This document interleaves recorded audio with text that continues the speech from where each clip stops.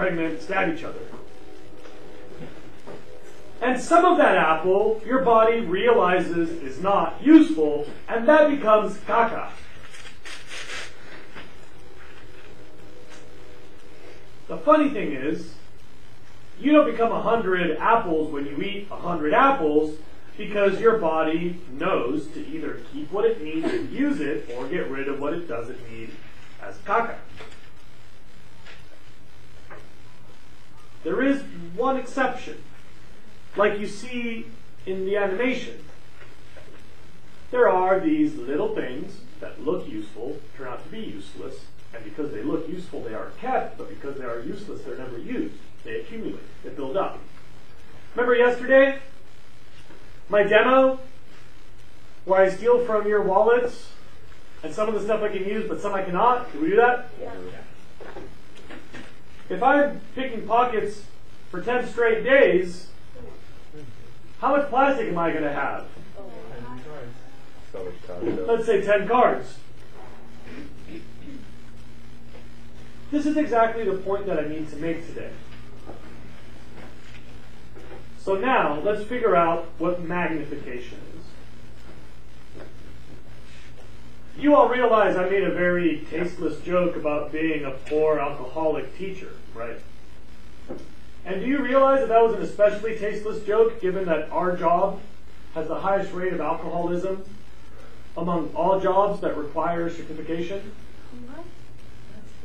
Yes. What about professional alcohol drinkers? Apparently they don't require certifications. Smart guy. PhD in alcohol drinking. So, I'd like to lively up the conversation from yesterday by adding other concepts. First of all, you may not know that I am not the only teacher who needs to pick pockets to buy whiskey. As a matter of fact, all your teachers pick pockets to buy whiskey. Mr. Carmine, a good friend of mine, we exchanged picking pocket techniques. Name some other teachers. Who do you have? Forrester, also total boozer, needs to pick pockets to buy his alcohol. Funny joke, he's actually the cleanest living man I know. Wagner, you know, he's got to slow down that crazy brain of his somehow. So he picks pockets and he buys buckets and buckets of booze. It's like a monastery. Jackson, to temper all of that social analysis. Dan actually does pick pockets. Dan actually does pick pockets and buy booze. It's not a joke. It's not a secret. It's a joke. It's a joke. Evan's never had a drum drop. And let's get back to me now, please. Let's get back to me now. If each of us teachers picks one wallet a day and takes one credit card a day, because high school kids don't have a lot of classes, so each of us, on average, will have 7 credit cards stolen per week. Right? Each teacher. Now, something else you may not know is that our principal has a ridiculous gambling habit. Our principal,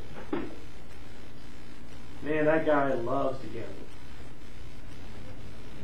So he calls these bogus meetings all the time, gets the teachers in the room, and says, "Oh, Mr. Carmine, look, Brad Pitt." And Carmine goes, "Really?" And then he gets pickpocketed. So then he goes, "Look, a kneeboard." So Carmine goes, "Whoa!" And then he gets pickpocketed.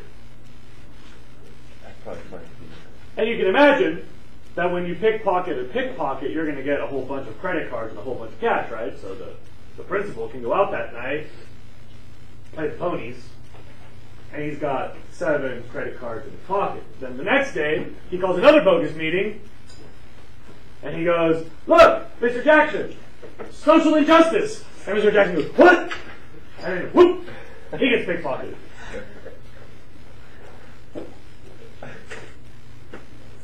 Look, it's Robert Zinn.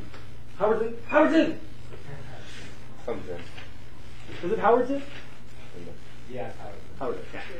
I'm getting And so the next day, the principal has picked up 7 more credit cards by having picked the pocket of a pickpocket. Does this make sense to everybody? By the end of the week, after he goes, look, Jose, it's a pile of granola. And he says, look, Dan Williams, it's a bunch of Volcom clothing. Like, he will pick pockets of all the different teachers. Every day he takes 7 credit cards. And so within 7 days, do you guys realize that each of us teachers will accumulate 7 credit cards, but the principal will accumulate 49? Dan, look, cowboy boots. Then, you also probably don't know that our superintendent Oh no. got a little nose candy habit. And that's really expensive. Nurse. Yes. That's what they call him, the doctor of cash. And so Dr. Cash, he calls meetings at the district, and he meets with all the principals. And he goes, hey, Mr. Vecchio, look, it's... small golf Right, I can see it. That's pretty legal. Yeah, a little golf cart. And he distracts Mr. Vecchio and scoop every day.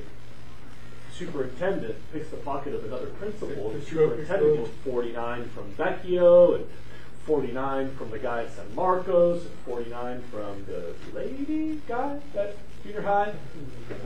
That's a lady guy. 49 from the lady guy at Los Pueblos, and every day that the superintendent's picking pockets, he's picking up a bigger and bigger number. And I need you to notice something. After a week, each of the teachers has 7. After a week, each of the principals has 49.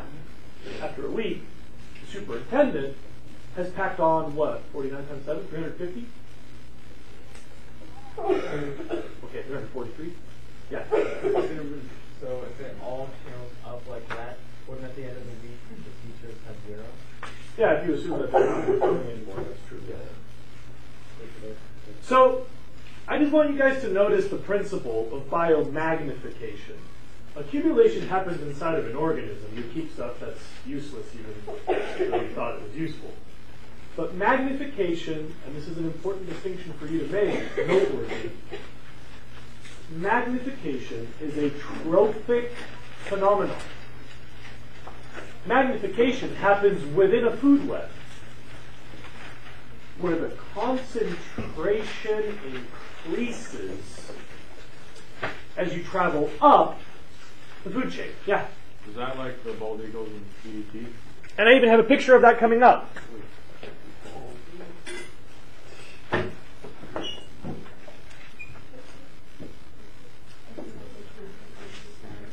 Watch this one.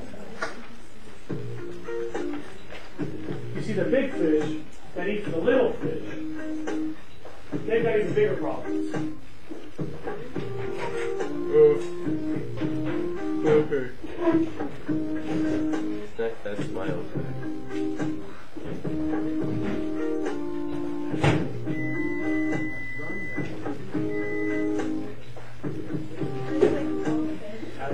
That's not just.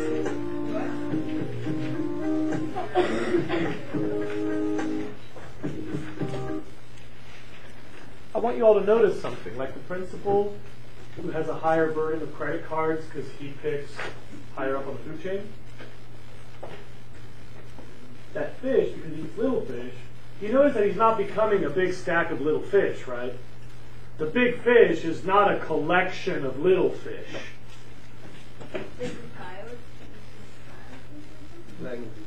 Well, it's both at this level, because first of all, the big fish is accumulating pennies also.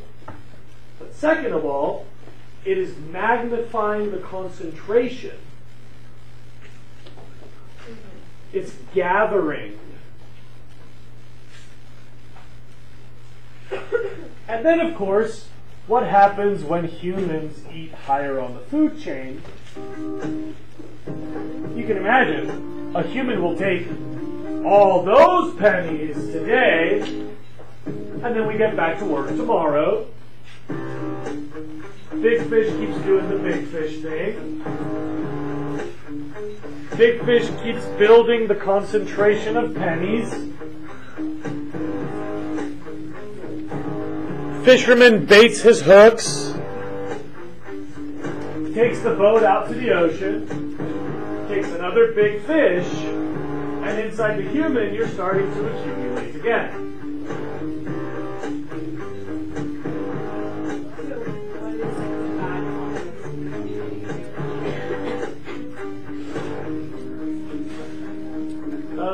Hannah says, what's the bad content? It's some useless thing. Remember, if it's useless, it's not bad. But if it's something which can become toxic at high concentrations, it might be a problem. A good example, for example, is methylmercury. Little methylmercury is no big deal, but the higher you go on the food chain, the more you've concentrated it, it starts to be a problem. So that's more like salmon thing. Right. Right. You see, look, I even made you a little demo right up here to explain this. Let's talk about mercury. Humans have increased the amount of mercury in the atmosphere because we keep burning fossils. You guys know that? You can take 1 million dinosaurs, you pack them into a couple gallons of gasoline, that's a lot of mercury. It's 1 million dinosaurs worth of mercury. And then we light that on fire and it becomes mercury gas and it goes into the atmosphere. And then tomorrow we'll burn more gasoline and it makes more mercury in the atmosphere. Every day we make more and more mercury in the atmosphere. That stuff drizzles onto the ocean.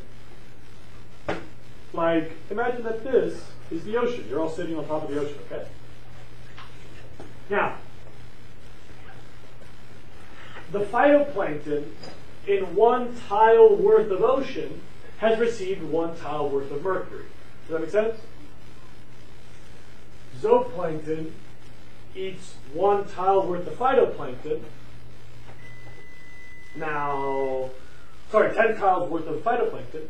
Now you've got 10 tiles worth of mercury in the zooplankton. Baby fish eat 10 of those, which is 100 tiles of mercury. That's a lot more mercury in the baby fish. The sardine eats 10 of those. So we're talking 100 tiles worth of mercury in a sardine. And the tuna might eat 10 of those, so now we're talking 1,000 tiles of mercury in the tuna. That's why pregnant women aren't supposed to eat predators out of the ocean. Have you guys heard this? That pregnant women should limit their intake of tuna, salmon, and shark? That's only because of where they eat. It's not all seafood. Pregnant women can eat as many sardines as she wants. No problem. Knock yourself out. They don't want to explain the whole thing, so they make it really simple. They just tell you the list. Limit your intake of these fish. Because, of course, the pregnant woman will be putting all of that mercury into her fetus because she takes all of the really valuable fat-soluble stuff, and instead of storing it in her own fat, she goes, no, this is for my baby who really needs it. So you get babies with birth deformities because you're packing all the mercury into the baby. Does that make sense to everybody? So now I tell you a story.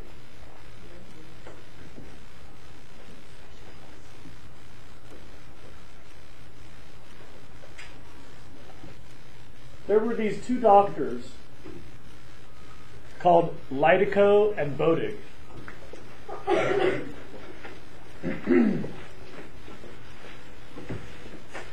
They were working on an island called Guam. Some of you might know that Guam is a United States protectorate. We have military bases there. These are extremely important because of their strategic proximity to Japan. That's Guam right there. That's Hawaii.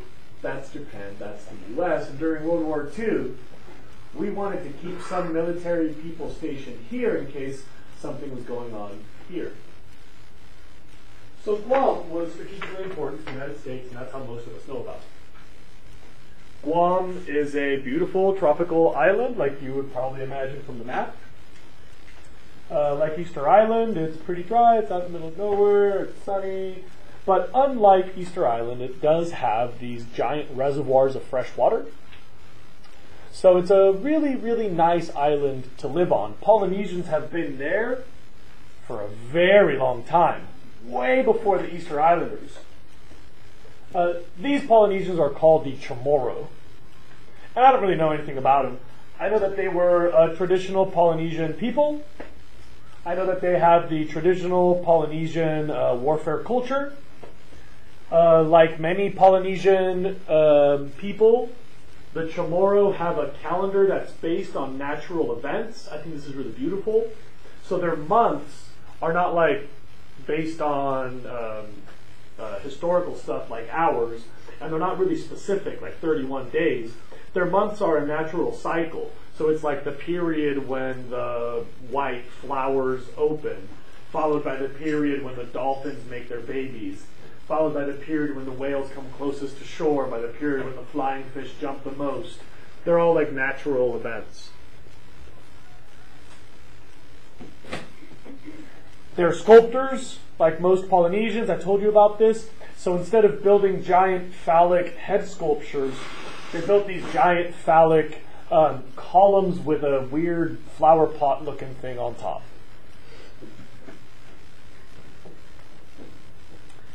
And like many remote... Are you copying my question? Like many remote Polynesian islands, Guam was a major missionary target early in the missionary period. What would that be? The 1600s or something?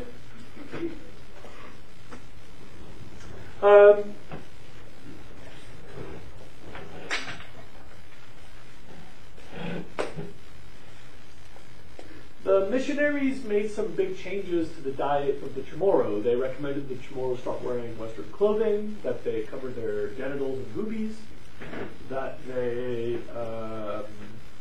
speak different languages, that they farm, that they raise pigs. And the diet culture of the Chamorro changed a whole lot except for one delicacy. The Chamorro picked up a very Western diet, except when they have big parties, they still eat traditional foods, especially this one delicacy I'll tell you about later. And some of the Westerners living on the island at the beginning of the 1900s noticed the rise of a new disease. The first time anybody ever saw this disease was probably 1904. It was a neural degenerative disease like Lou Gehrig's/Parkinson's. You lose control of your muscles, and that gets worse over time. So first you get clumsy, then you become paralyzed, then your heart and your lungs and your stomach stop working. And it's slow, so it's a horrible way to die. At about the time that American military were becoming most common on Guam, the incidence of the disease spiked.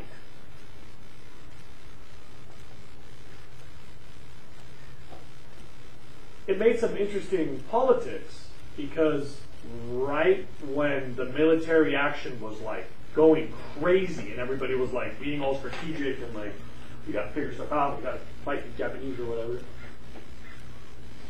the disease had escalated to a point where it was the leading cause of mortality of the Chamorro. You would go into a village and half the people would be dying of this. And it was especially common for men who would otherwise be very healthy, healthy appetites, hardworking, most productive age, 25 to 40. And so you can imagine a lot of the natives thought, well, we're being poisoned by whitey, and so there was like little scuffles and like soldiers would get jumped if they were out at night. Soldiers would like have retribution and beat up Chamorro Indians. And tensions were very high. So both the missionaries and the military said, look, we got to figure out what's going on because this is gnarly. And there were these two doctors that couldn't agree what the problem was. One was called Litigo, the other one was called Bodig. That's the name of the disease, Litigo Bodig.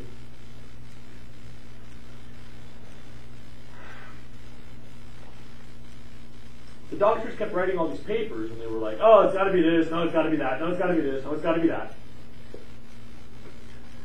And then somebody figured it out. So here it comes. When the military occupation of the island increased, the United States government bought up all the pigs. You know, because they wanted to feed the Americans, and Americans eat a lot of pork, and the Chamorro were like, wait, you'll pay me a ton of money for one stupid pig? That's great. And so Chamorro happily sold off all the pigs. And of course, now, when you have a big old party, you don't have any more pig to cook, but you know, you got all this money, so you can buy this one Chamorro delicacy. And the Chamorro were like stoked. They're like, hey, instead of cooking one of these stupid pigs, we get to eat like hundreds of this one delicacy.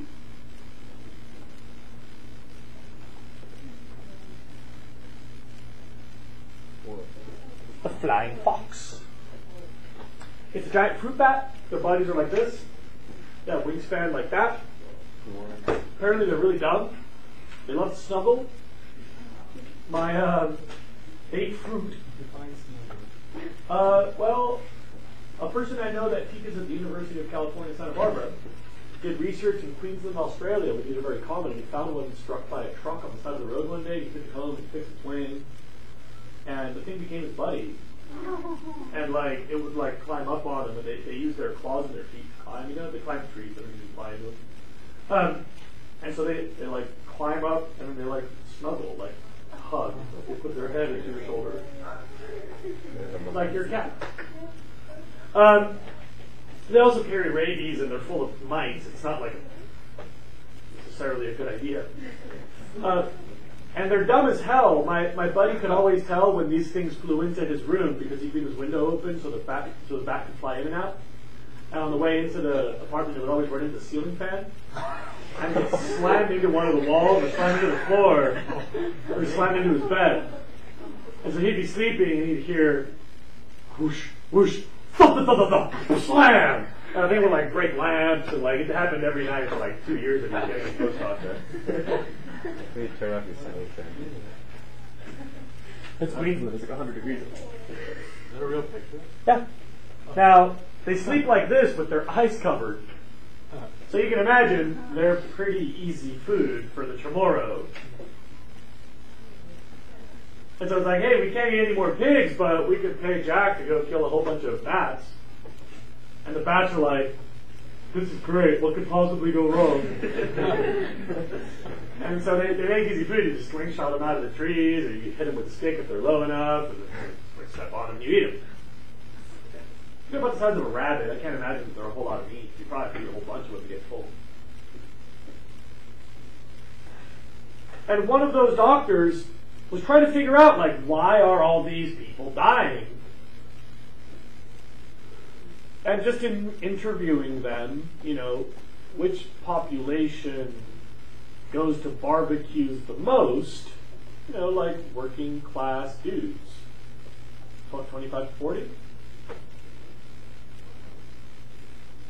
And it says, so you guys all go to the barbecues a lot, and this is the population that barbecues the most. And then at the barbecue, you used to eat pigs, but now you all eat a bunch of bats, and so the population that's most affected by the disease has had a recent change in their diet. So I started looking into the bat thing. And these bats, their entire diet is the fruit of a cycad. You know what cycads are? It's like a really, really primitive old tree. It's not really a tree. You see them, and like some people have them in their front yards. They're like really common in landscaping. They're like palm tree sort of, but they're low to the ground, and they're more like bushy palm tree sort of things, cycads. And they make these little fruit, and the fruit are like a big old seed with a little bit of oily meat on them. And that's what the bats eat. That's all that they eat. That's their entire life, is just eating these fruit from these one species of cycad. Tree looks like this. Oh, that's an ancient one. They take like a billion years to get that tall. But yeah, it's a big ass tree.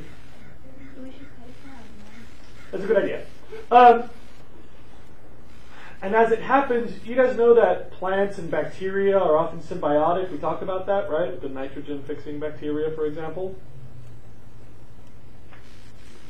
And you also remember that the soil is a complex food web where everything's trying to eat everything, right? So like rattlesnakes are poisonous so that the rabbit won't eat, so that the fox won't eat rattlesnakes. Well, bacteria are poisonous so that amoebas won't eat bacteria. Does it make sense to everybody? At the base of these trees is a type of bacteria that produces this toxin. And you don't have to be a chemist to tell me what the problem is here. CH3.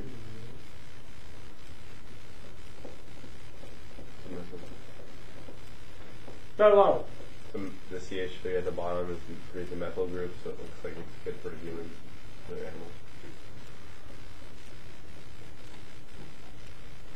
This compound is called whatever. And all of this stuff means like whatever. But look at that. Methyl group.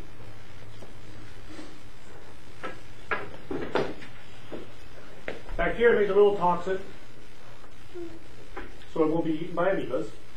The tree soaks up the toxin because it's in the ground. The toxin, when it's absorbed into the tree, is mistaken for something useful because of the methyl group. And the same way that a pregnant woman puts all the best nutrients into her embryo, a tree will put all of its best supplies into the seeds,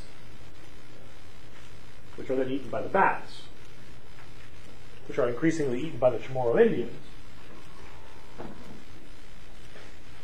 You could probably eat one bat and be fine, you could eat two bats and be fine, you could eat three bats and be fine, but at some point, you reach what's called the threshold of toxicity. So by eating more and more and more bats, all of a sudden you get to that point where they start to affect your body. And because a lot of these dudes were eating way over the threshold, they were having this gnarly, crippling neurological deterioration. Doctors figured this out.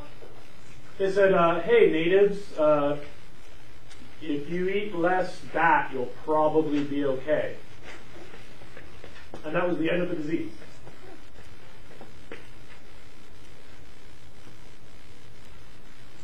Somebody, what? It doesn't get passed down? No, really not.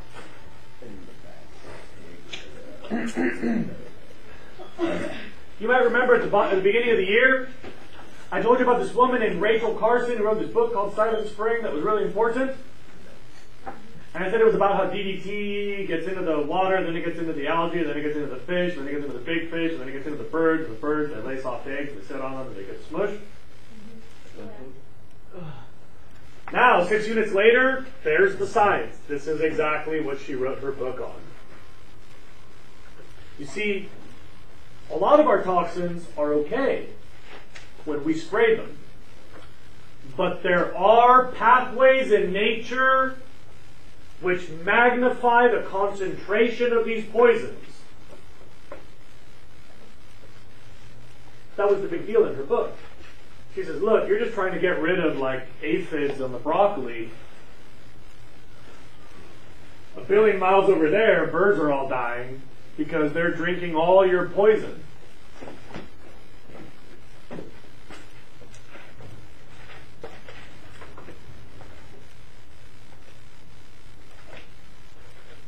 So I use a little bit of ant poison to get rid of the ants. And then the cricket that has to live in the grass is eating all the grass, digesting the grass, crapping out the grass, but it's soaking up all that poison. So the cricket has like that much poison in it. Then each of those crickets is eaten by a rodent, and the mouse digests the rodent and craps out the shell and makes energy out of it, but it's stashing like that much ant poison. And then the snake that eats all those mice is going to crap out the hair and crap out the bones, digest all the good stuff, make energy out of the mouse, and it keeps, by mistake, like a lot of poison. And then the bear that eats all those snakes, well, he's going to digest all the scales and crap out all the bones and make energy out of the snakes, but now that bear has had like buckets of ant poison poured into him. Because that trophic mistake magnifies the impact. The life is like a filter for all that poison to put it all in one place into the bear. Then if you happen to eat a whole bunch of bears, it's like you just went out into the garden and licked up all the ant poison for square miles of grass. And this is why it's dangerous to eat at the top of the food web, because of biomagnification. Did I fumble this explanation, or is it working?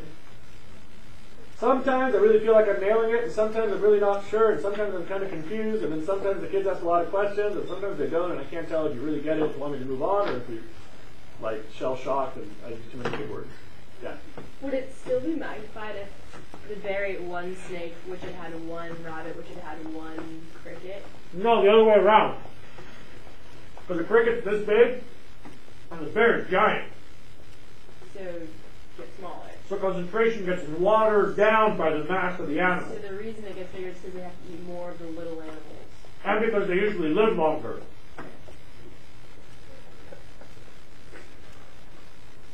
Wait, live longer, meaning that it would over... Oh, got it. Bear lives longer than a snake, lives longer than a mouse, lives longer than a cricket. Moving on. You see, this is why I get pissed when people ask me about toxins. Everybody's like, hey, it's okay to use this pesticide, it's non-toxic. It's like, well, the question is how much you're getting.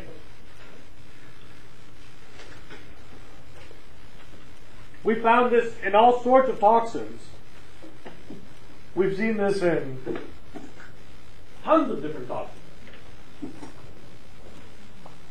So, I don't know if you guys have heard about this, but there's this like scam where people sell non-toxic dish soap and non-toxic deodorant and non-toxic water bottles, and I hate that crap. People say, oh, you shouldn't use that kind of lipstick because it's got so-and-so and so-and-so is toxic. Or, oh, you know, you shouldn't use these types of water bottles because that's made with blah, blah, blah, and that's toxic.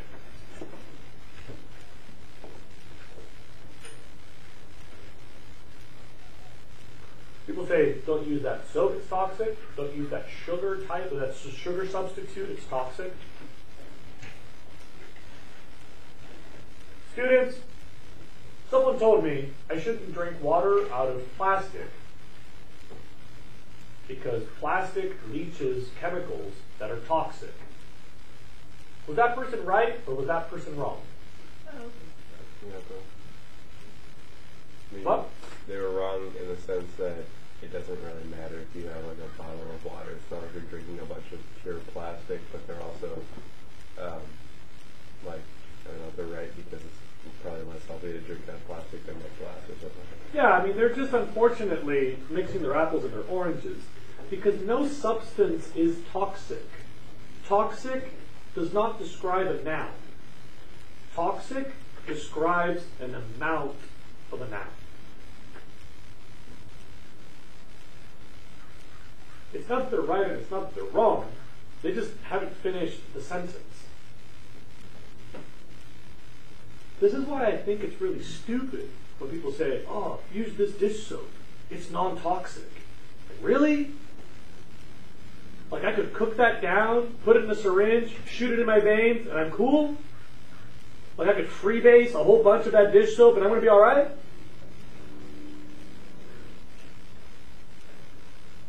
Remember, students, nothing is toxic if you have a little bit, and everything is toxic if you have enough. I don't know if you heard about that poor lady that tried to win her kid a Wii on the radio.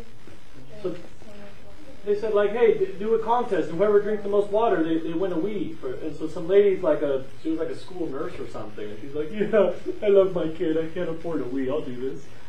And it's called like Hold Your Wii for a Wii or something like that.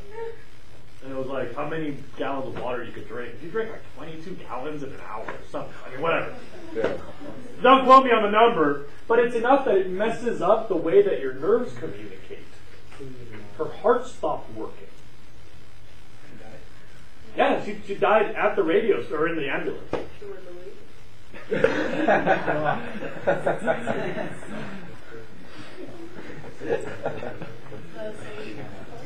She had put it in her will, but yeah. Oh my god. Yeah, that one guy who got second place called. But he felt really bad. Look, is water toxic? Yes. It's like, well, that doesn't mean you shouldn't drink water. That just means the quantity also makes a difference. The substance is just half of that. The other half is the dosage. You know, like, I'm a doctor. I can make you a clinical promise. 1 cigarette does not cause cancer. Cigarettes cause cancer, especially lots of cigarettes cause cancer. 1 cigarette does not cause cancer. It's not like cigarette, in essence, is toxic. It's how many.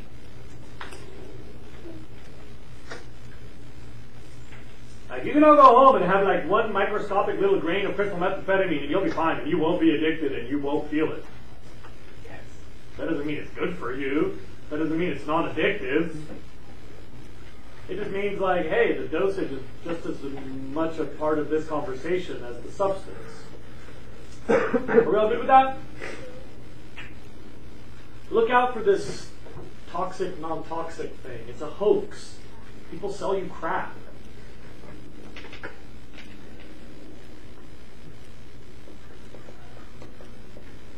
Okay. The vocab on 6.4. Quickly, please.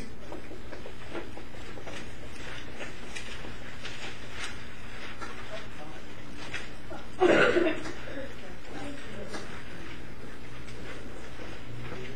you like the movie Contagion? Pretty scary.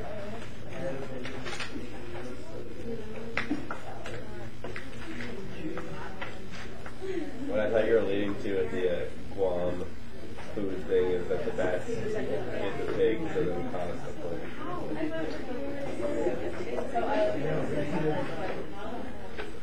No vocab?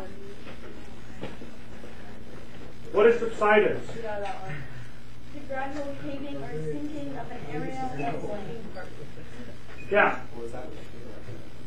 Subsidence is when the surface sinks in because water's moving through the soil and taking away tiny amounts of tiny particulates. That's why cities that are built at the mouth of a river are all sinking into the ocean. Because being at the mouth of a river, the soil is sediment. And so because the soil is sediment, as the water flows through, stuff sinks. Santa Barbara is not built at the mouth of a river, so that's not really a problem for us. But Venice Beach and New Orleans, Venice, Italy, and New Orleans are both screwed. Yeah? Who determines acceptable risk? It's a totally subjective and personal thing. I'll go to a party with my wife's family, and I'll see people that smoke like a pack a day, or drink like 8 glasses of whiskey a day, tell me that I'm an irresponsible father because I rock climb. Like, you know I can see that you're dying of heart disease sitting 6 feet away from me. The #1 killer of humans in America. Don't talk to me about rock climbing. I bristle at that. I mean, risk is a really personal thing, and of course we can never agree on that, but mathematically there are way bigger fish to fry. You know, you're much more likely to die driving to the airport than you are jumping out of a plane. Yeah. For the subsidence, how long would it take for I don't know what that is, but subsidence is pretty slow. like happen in our West? Well, 2 things are possible.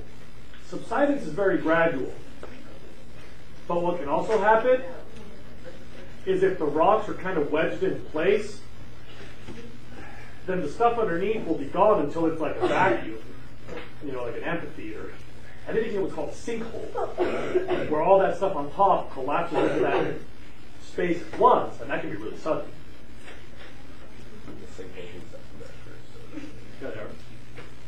All right.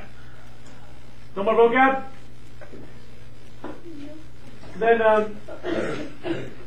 I got to talk about both 59 and 60 today.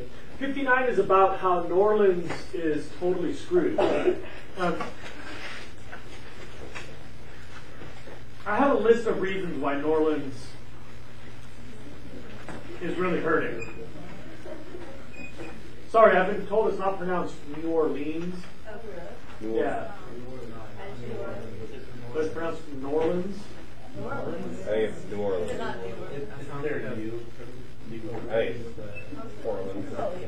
Can I please say that I don't care, and I don't believe that there is a single way to pronounce anything? You'll notice I say Jose Caballero, which is not how my mom says, it's just Jose Caballero.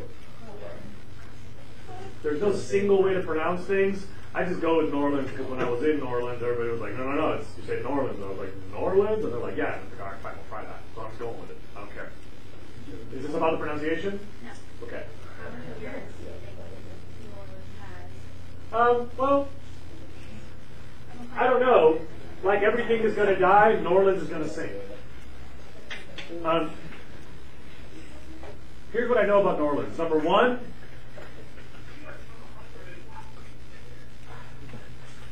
it's built on a river mouth where subsidence is a constant problem. That's guaranteed. And it doesn't have the natural renewal of sediment because of the levees. Number two, those levees were built to withstand Category 4 hurricanes, because everybody knows Category 5 hurricanes never happen. Number three, New Orleans is relatively powerless in political terms because it's one of the highest concentrations of poor people in the world. And everybody knows that poor people don't count in politics. I mean, you all realize, right, that if a hurricane hits Beverly Hills, they can find a way to deliver water in less than 4 days.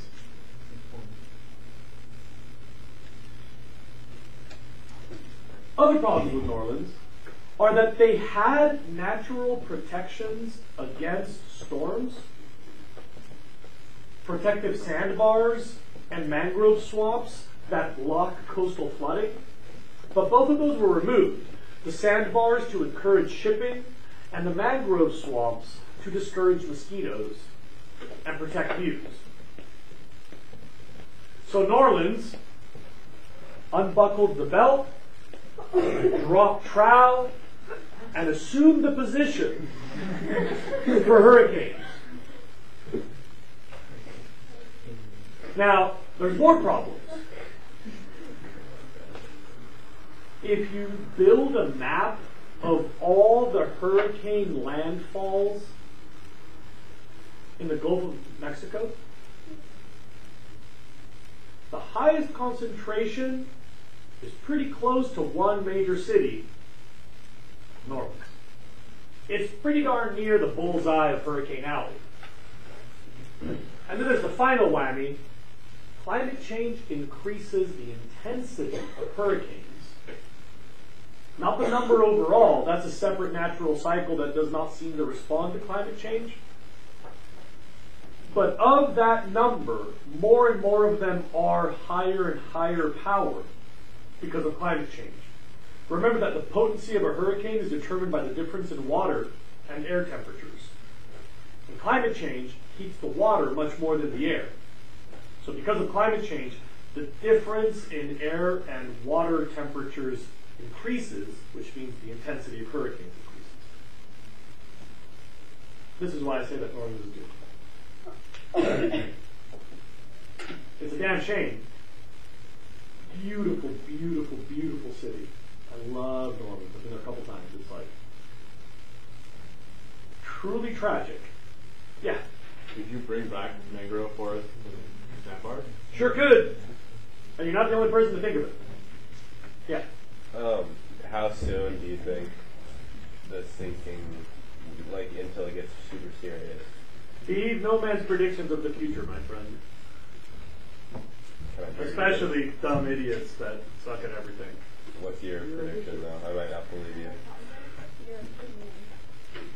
I mean, I'm pretty sure that in the next decade, New Orleans is bound to get slammed by another big-ass hurricane. How's that? But don't go to college. I mean, you'll probably survive it if you're a white kid.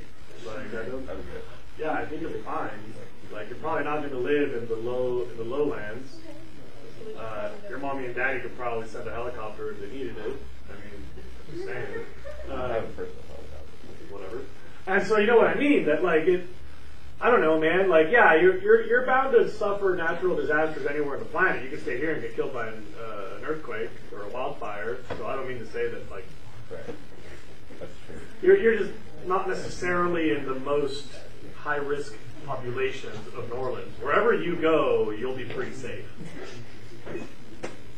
Yeah. Like you showed me that, you showed all of that map of Guam and all Yeah. the tiny little islands in Yeah. Hawaii. Like, what's stopping them from just being completely submerged? They're high above sea level. So some of those are not very high above sea level. Mauritius is going to stop being a country in your lifetime. Yeah. No, I mean, they're planning on it. Like, they're dissolving their currency and they're trying to find a country to adopt them. The president of Mauritius did a stunt where he took his desk and he screwed it to cinder blocks and set it up on the bottom of the ocean. And he's a diver because he lives in Mauritius. And so he like dressed up in a business suit and he dived down to his desk and like pulled himself into his chair and took a photograph of himself sitting in the ocean at his desk, holding his breath and his suit all wisp and his ties all like wafting. There's a good sense of humor. Yeah, I'm sure he thinks it's hilarious. And so he goes to like international meetings about climate change and he's like, could somebody please stop doing this to me? And their point is like, we're not a developed nation. Like, we don't have a lot of cars and coal-burning power plants and we're dead. It's about the injustice of climate change. The most developed nations that cause all the climate change will suffer the least consequences, and those who suffer the most consequences are the least responsible for it. So it's gonna go underwater because it's not this. Mauritius, maybe I'm thinking about the wrong island. Mauritania? Marasmus? Morocco. Maria de Guadalupe? I don't know.